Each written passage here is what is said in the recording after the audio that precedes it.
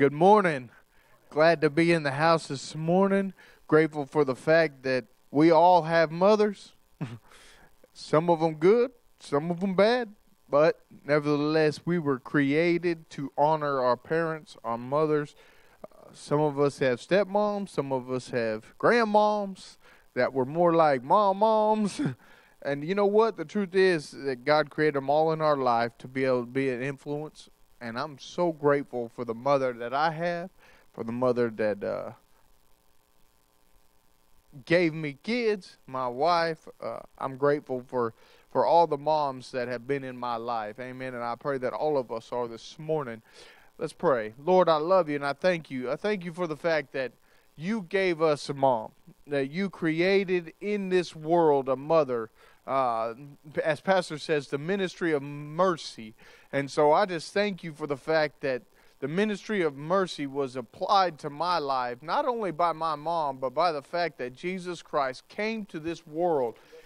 He died. His blood was shed at Calvary so that an example of your mercy would be shown through mothers. And I'm so excited and grateful for the fact that I was adopted, that I understand the grace that's given to my life by the fact that Jesus Christ came and He died on the cross. Lord, I thank you for our pastor. I just pray that as he ministers this morning, Lord, there would be a peace and a grace that would come out of his mouth that would allow even mourning mothers and mothers that have lost their children beforehand, that, Lord, they would recognize and know that you love them, that there's still purpose on their life, that, Lord, now they get opportunity to mother others, that they can give their experience and their wisdom into the world that so longs for just a tender touch, and that moms are so wonderful at giving. I'm grateful for the fact that I live and I serve in a church, that there's so many mothers prevalent, that there's so many willing to step up and be that for so many different ones in our house, but not only just our house, but for the very community we serve. And so, Lord, I thank you for moms. I thank you for the fact that our pastor is going to stand up here and give a word that has opportunity to change lives and change perspectives, that generations down the way might be affected by the very word given today. I thank you for the grace on Josiah's life. I pray that as we worship this morning, that we would remember that it's unto you and to no other reason, Lord, that we give our hearts and our souls to you. And so we lift up our hands as a praise to give you the honor that's due you. I thank you for everything you're doing in our lives. Continue to let us to be a light and salt in our community, that they would know that you are Christ by the way we live. In Jesus' name we pray. Amen and amen. Amen. Amen. Thank you, Pastor David. Appreciate that. It's a good word. Amen. We welcome you. We thank you for watching our holywild.tv. One of the things I've been thinking, this is the hardest day of the year to preach as a pastor. I'll tell you why. When you segregate a day, when you take a day and you segregate it and you say, we're going to just make this day about this person or about this group, then it isolates other groups. Whether it be Mother's Day, whether it be Father's Day, whether we take a whole month and dedicate it to a group of people, we isolate others when we segregate one day. So it makes it a hard day, because I know others who are not mothers. They haven't had kids. They're like the lady Hannah. If you have your Bibles, we're going to be talking about Hannah today. I love the scripture that teaches us that they that hunger and thirst after righteousness or right things will be filled. Hunger and thirst. When you got a passion for Jesus, when you got a hunger for God, amen, when you're thirsty for the things of the Lord, I promise you He will start to fill you. But the issue in life today is we no longer have a hunger or thirst. We're saturated. So because you're saturated with things, all of a sudden I got calls from people saying, hey, there ain't no meat in the grocery store. All of a sudden now you want some meat. You know, before it didn't bother you, but now you want to. I thank God I run with men and women that got lots of meat in the freezer. Hallelujah. I told a pastor this week, we got 14 deer this year. We good, man. I bought a quarter of a cow. We fine. But Mama, we want to just celebrate you today. It is a day that we have segregated to honor you. I thank God for my mom, and hopefully you're going to let her know that there was no gift that could ever equal the gift she gave you. And of course, that is life. And it's the commonest fallacy among women, is that simply having children makes one a mother, which is as absurd as believing that just because you got a guitar makes you a magician. A musician. Amen. A musician. Because the truth of the matter is, I would be a magician if I could take a guitar and play it. I own a guitar. I own a banjo, but that don't make me a bluegrass man. So just because you have children don't make you a father or a mother. It's learning how to father and mother children that are in your life. 1 Samuel chapter 1, verse 1 tells the hunger of a woman named Hannah. You got to love this girl, man. The scripture says there once was a man who lived in, we're just going to make up some names here real quick, in Ramathah. He was descended from the old Zuth family. You know the old Zuth family in the Ephraim hills? His name was Elkanah. He had 2 wives. The first was Hannah. The second was Peninnah. We'll just call her Penny for short. Penny had children. Hannah did not. Every year this man went from his hometown up to Shiloh to worship. Every year. And he offered sacrifices. And I love how the Message Bible calls it, to the God of the angel armies. Eli and his 2 sons, Hophni and Phinehas. Of course, Eli is the priest there in the tabernacle or the temple. His 2 sons, Hophni and Phinehas, served as the priest of God there. When Elkanah sacrificed, he passed helpings from the sacrifice meal along to his wife Penny and all the children. But he always gave especially a generous helping to Hannah because he loved her so much and because God had not given her children. He was a man who understood his wife, and as a matter of fact, the scripture says he was a polygamist, that he had 2 wives, and the reason for that, we believe, is because Hannah was unable to have children. And during this time period of life, the men wanted to have sons. They wanted to be able to have a son to pass on his inheritance. Because he had none, he married Penny. Penny gave him children, and now Penny is not being real nice. But here's the funny thing about this to me. This week, by the way, I do have a few folk in church, and next Sunday we're going to open up church. How about that? Is that good? You clap for Jesus, amen, at home. We're just going to open up church here and in New Caney, so we will be having services next week here. All right, so just going to throw that at you guys. Now you can shout on your phone, send me a message. Won't have nursery or children's church next week. We hope to have it by the 24th. But Joseph and I, one of our associates, I had this desire for barbecue. And there's a place down the road called the Rusty Buckle. Hey, wake up back here. I said there's a place down the road called the Rusty Buckle. So he slid up in there to get some ribs. We got to practice this a little bit. And I looked at the guy and I said, hey man, could you throw me some burnt ends in there? Now, if you're from Texas here, you know what burnt ends are about. That's that savory burnt part on the end of that what would you call, brisket. Oh, and it came out with just a little bit of choice. Now, I had the ribs, and they looked good. But then they had that little box of burnt ends. Now, I've had good burnt ends. Oh, I've had some that been advertised on TV by that white-haired fella that's on there that's got the spiked hair up, you know. I've had those up in St. Louis. Oh, I've had good ribs and good burnt ends in Alabama. But this was by far the best burnt ends I ever had in my life.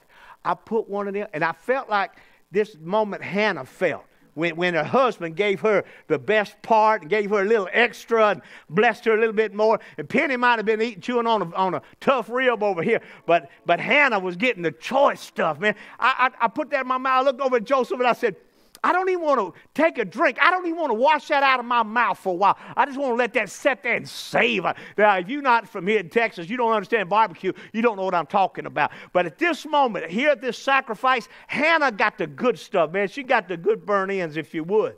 The scripture says in verse 6, but her rival wife, that'd be Penny, taunted her cruelly, rubbing it in and never letting her forget that God had not given her children. Oh, I'm going to tell you, people can be so mean. They can be so cruel. They can have everything and still be jealous about what other people get in their life. She didn't even have children, and yet here at this moment, this woman, Penny, is rubbing it in, being mean to her. Verse 7 says, this went on year after year after year. Every time she went to the sanctuary of God, she could be expected to be taunted. Hannah was reduced to tears and had no appetite. Every time they went to church, this one woman sitting over there with her children, taunting Hannah, breaking her heart. The scripture says she was reduced to tears. She couldn't eat no more. She done got skinny. The scripture says her husband Elkanah said, oh, Hannah, why are you crying? Why aren't you eating? And why are you so upset? Am I not of more worth to you than 10 sons? So Hannah ate. Then she pulled herself together, slipped away quietly, and entered the sanctuary. The priest Eli was on duty at the entrance of God's temple in the customary seat. Crushed in soul, Hannah prayed to God and cried. There's that hunger. They that hunger and thirst after right things will be filled. She hungered, she cried, she prayed, she was inconsolable, and then she made a vow. Oh God of the angel armies, if you'll take a good hard look at my pain, if you'll quit neglecting me. Sometimes I'm telling you, we feel like our prayers hit the ceiling, come down like God ain't heard us. And she said, if you would quit neglecting me and go into action for me by giving me a son, I'll give him completely, undeservedly to you. I'll set him apart for life of holy discipline. One scripture says, in one translation, he'll never get a haircut. Whoo! Amen. Hannah was praying in her heart silently. Her lips moved, but no sound was heard. Eli jumped to the conclusion.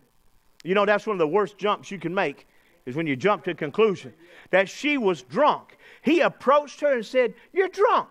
How long do you plan to keep this up? Sober up, woman. You in church. Quit acting drunk. See, she was praying, but she wasn't saying nothing. Her spirit was talking to God. She was hungry. She was thirsty. She'd been beat up by the onslaught and jealousy and the envy of another woman. Amen. She had to deal with this thing in her life.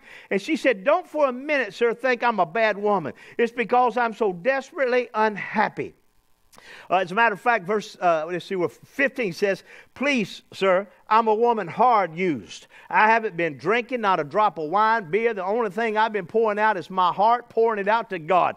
Don't think for a minute I'm a bad woman. It's because I'm so desperately unhappy and it's such pain that I've stayed here so long. Eli answered her, go in peace. And may the God of Israel give you what you have asked for. In other words, the desires of your heart. May He give you the desires that you have. Think well of me and pray for me, she said. And then she went her way. Then she ate heartily, and her face was radiant. Up before dawn, she worshiped God, returned home to Ramah. Elkanah slept with Hannah, his wife, and God began making the necessary arrangements in response to what she had asked. In other words, she heard a word from the priest. She believed God, and then she acted on it. She went home and literally fell in love with her husband again. They got together again. She wasn't so mad about Penny. She took her eyes off of this distraction here and focused on her husband and said, you know what? God gave me a promise. I'm going to focus on you, and God's going to bless me. 9 months later, she had a beautiful little boy named Solomon. Let me tell you, Penny may have had his inheritance, but Hannah was the one that had his heart. She had his, Penny was secure, knew that because she had children, she had it made, but Penny had the heart of Elkanah. There's something about that. She prayed. The scripture says she was in sorrow and she was sincere. In bitterness of soul, Hannah wept much and prayed to the Lord. She prayed unto him and she wept sore. I've often realized how powerful it is when mamas pray. My mama could throw a flip-flop through 2 rooms and hit me in the side of the face. My mama was so good. My mama, I've said this before, my mom loved me. She had 3 kids. My sister Sandy, who's gone on to be with the Lord. My little brother, who's 1 year younger than me, Jimmy, and then myself. But she loved me more than both of them. I know she did. And she couldn't say it. Mamas can't say stuff like that. But here's how I know. Every Wednesday night at 9 o'clock, Hawaii 5-0 came on. Da-da-da-da-da-da. Da-da-da-da-da. And everybody else done gone to bed. My mama let me stay up, and she'd whisper to me, I got you a bag of potato chips in the top corner of the cabinet up there, hid just for you. She didn't do that for my brother. She didn't do it for my sister. Now, maybe something happened for them on Thursday or Tuesday. But every Wednesday, Hawaii 5-0 with a bag of potato chips. I just felt like a king in that little house, amen, enjoying the blessings of my mom who took care of me. But this woman, Hannah, she had no children now. She's bitter in her soul. The word bitterness means discontented. It comes from the idea of a trickle or a drop. And you can see how bitterness would enter into her life because year after year, this girl, Penny, had begun to put pressure on her and laugh at her because she's unable to have children. Her husband unable to console her. But she got in the temple. She prayed. She started believing God. In other words, this did not just happen overnight. It was like a constant drip until she became discontent. And that's how bitterness works in our life. She wanted something she knew she was supposed to have. She could not receive it. Her barrenness was an embarrassment and a humiliation. It wasn't her fault.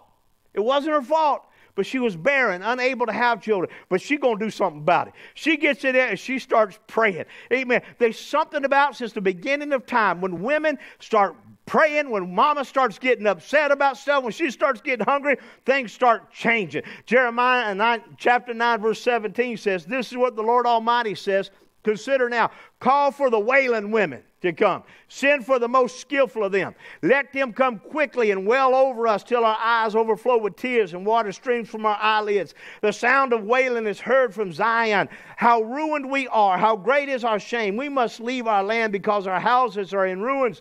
Now, O women, hear the word of the Lord. Open your ears to the words of his mouth. Teach your daughters how to pray, how to wail, how to get after the heart of God. Teach one another to lament. Death climbed in through our windows and has entered our fortresses. It has cut off the children from the streets and the young men from the public squares. This is not only a time for our men to pray, it's a time for mama to pray. You want to back a virus up? Get mama praying. You want to see things change in America? Get mama praying. If you want to see children straightened up, get mama praying. There's something about when a woman starts wailing. I can tell you personally, when the women in my life start praying and start getting after things start changing around my own life. You don't always have, listen to me, you don't always have to nag a man. You don't have to henpeck him. You ain't got a buzzard bite him. Sometimes, mama, you can get in your closet and pray for your husband. Amen. And ask God to change that man. You know, the truth of the matter is, I can't change my wife. She can't change me. You can't change. We don't change one another. But if I can pray for you. My pastor, I love talking to my pastor. He was in a little situation with some family things. And he said it just didn't look like there was going to be any answer.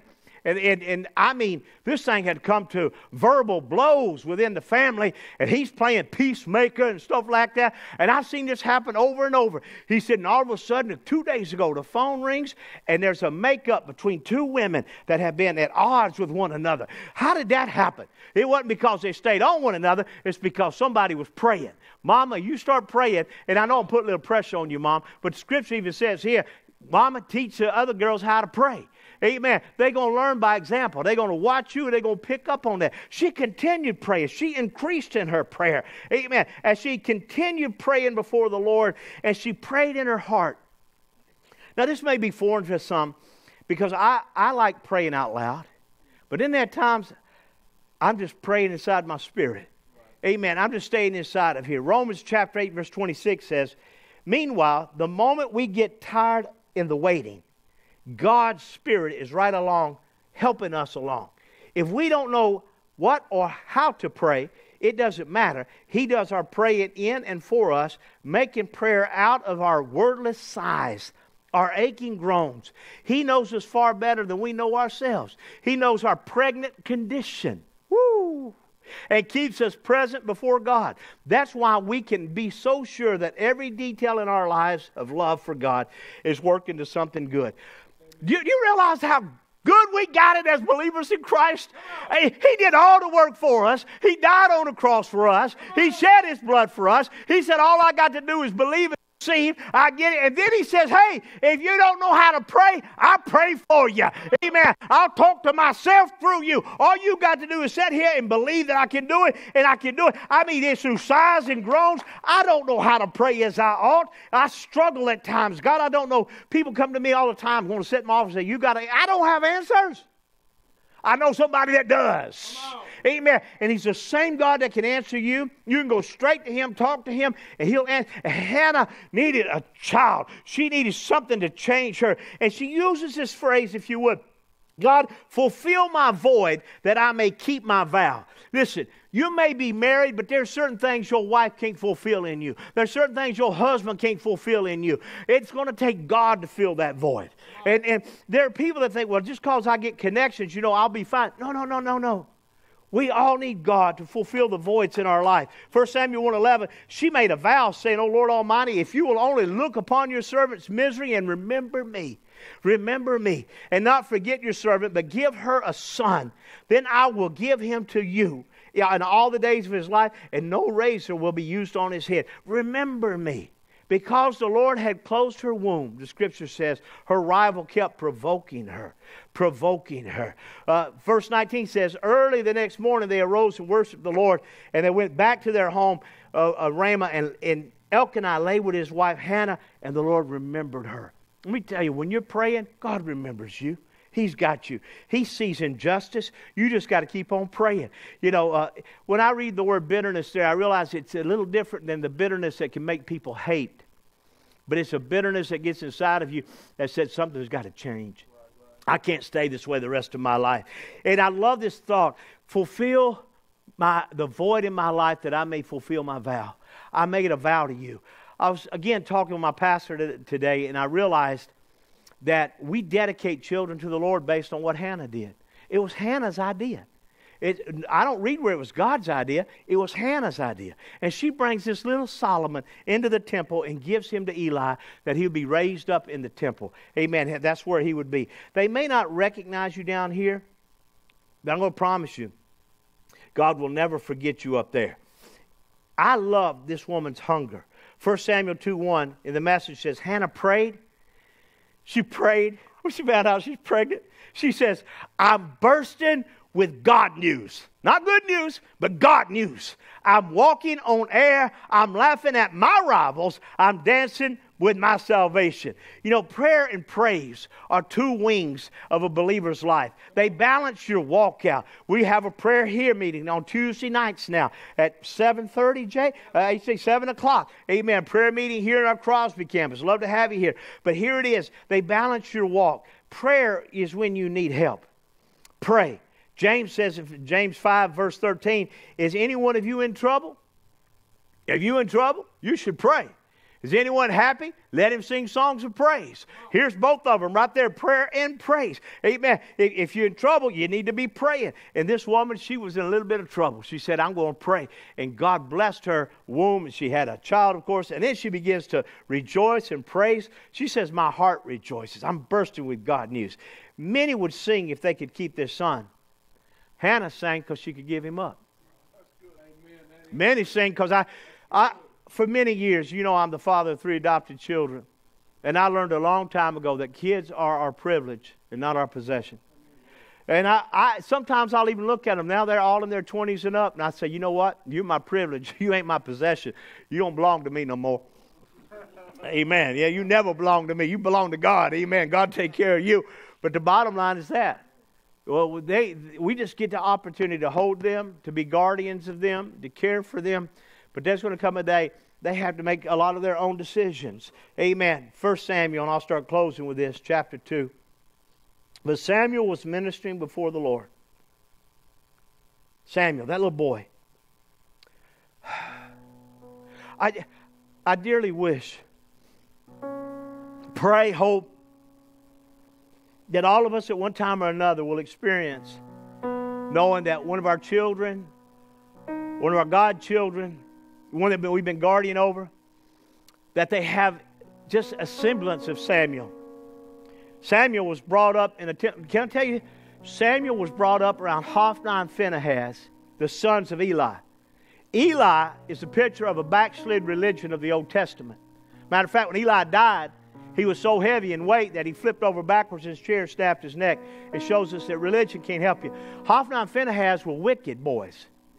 And this boy, Samuel, comes up in their life and stays right with God.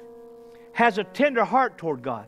You say, Pastor, who is Samuel? Samuel is the guy that God spoke to and said, I found a man who's after my heart. And he's speaking of a little red-headed boy named David, who later becomes king. He told Samuel about David before David was ever born. He said, I found a man after my own heart, which tells me that God saw you before you got in your mother's womb and got here on this earth. Amen. He had a plan for you. He had a position for you. He had a purpose for you to fulfill, just like Samuel.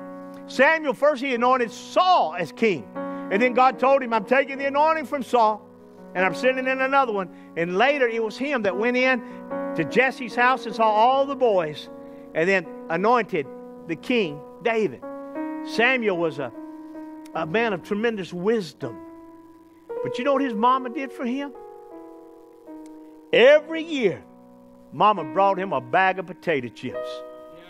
Woo! Every year, Mama brought him a brand new coat.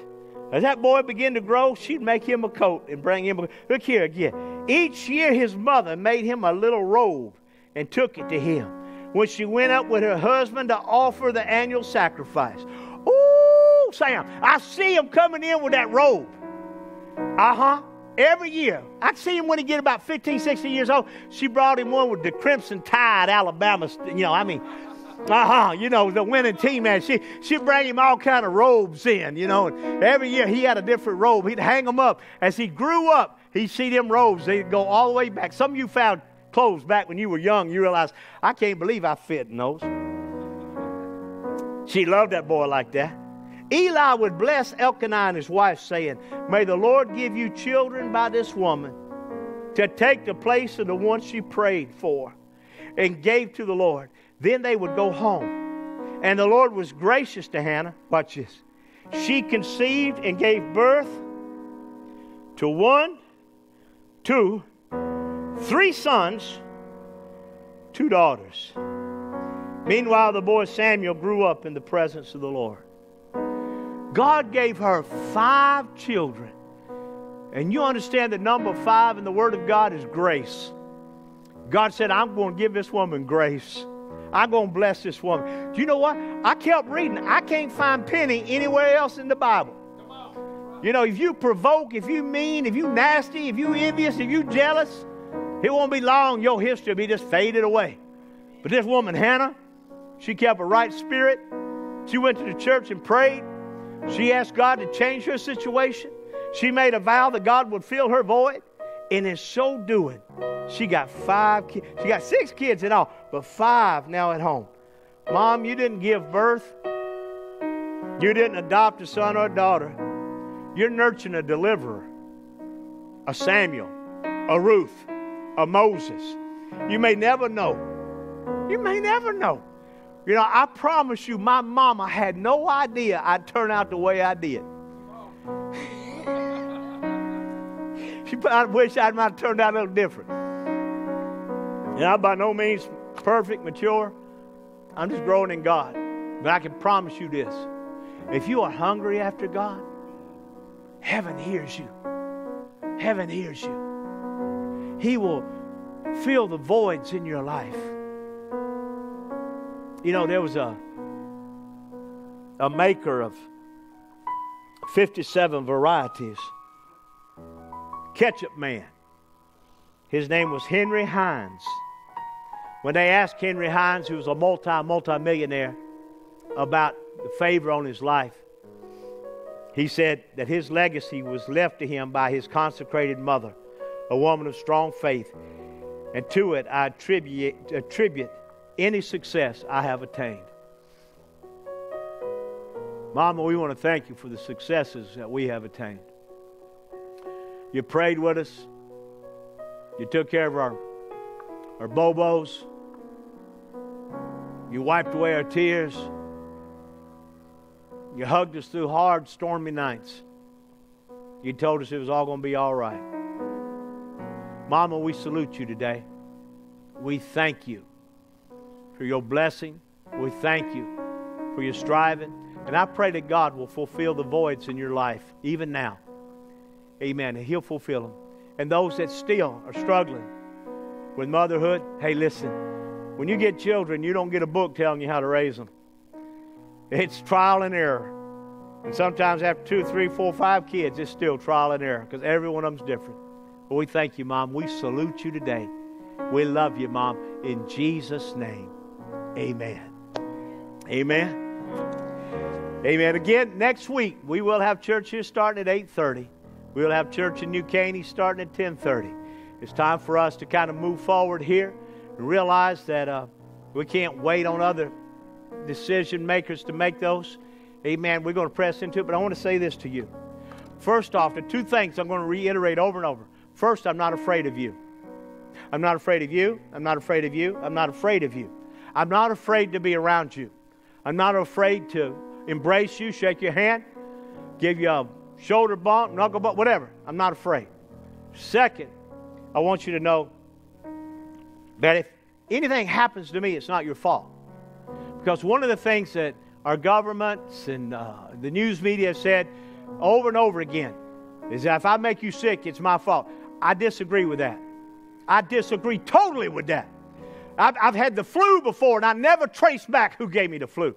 I was born with muscular dystrophy, and I never once back looked at my mother and said, Mom, it's your fault that I've had surgeries on my... I won't do that. It's life, my friend. I have taught men and women how to ride motorcycles. My whole life, I've been riding since I was 12 years old. I'm heading out tomorrow for the hill country. People have learned how, my associates are learning how to ride motorcycles because of me. I've done funerals of friends that I helped them learn how to ride a bike. I visited them in the hospital, but it wasn't my fault. They made a decision that they wanted to ride. And I'm making a decision that if you're around me and I get sick, it ain't your fault. We got to start changing the narrative. We got to shift this thing around, man. We got to believe God. You know, again, we listen to a lot of unbelieving God haters in our government telling us and giving us. I ain't doing that no more. I'm standing on the Word of God and the blood of Jesus. Amen. So I hope to see you next week at 8:30. And again, if it's going to take you a little time, I understand that. I understand we're coming out of this, that we got to shake off all the things we've heard. We got to believe God for the best. And then we're going to accept the verdict. Now, right now, I pray that you're preparing to give on your phone or on your iPad or computer. Amen. That you've learned to give online. We're seeing that over and over again. So you know that there's a place for you to give. You can give it. You can send it to the office. Some have done that. To 22152 Baptist Encampment Road in New Caney. You can see it on our website. You can give online. You can give through the app. You can give several ways there, right, Cheryl? I think that's one of the slides there. You can do that. We want to thank you for your mercy, for the mercies of God in your life. And I want to say this with you as you're giving today. Get to that as we're giving, Miss Cheryl. Guys, I got a great staff here. You know, people have been so faithful. This is 7 weeks that we've done this. And people have showed up to make sure we're able to do this. So I want to declare this with you. You say, Pastor, I lost my job. Well, I'm asking God to give you a better job. I'm asking God to give you a better job. But you got to seek for it. You got to believe for it. I'm praying you get more money in less hours. Benefits, sales, and commissions. That you're going to get checks showing up in the mail. Amen. Gifts and surprises are going to run over you. You're going to find money. You hit it up somewhere and forgot where it was.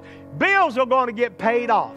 Settlements, inheritance, rebates and returns, debts demolished, royalties received. Amen. Favor to run over you, my friend. Hallelujah. And success to you and success to the kingdom of God. Amen. Love you.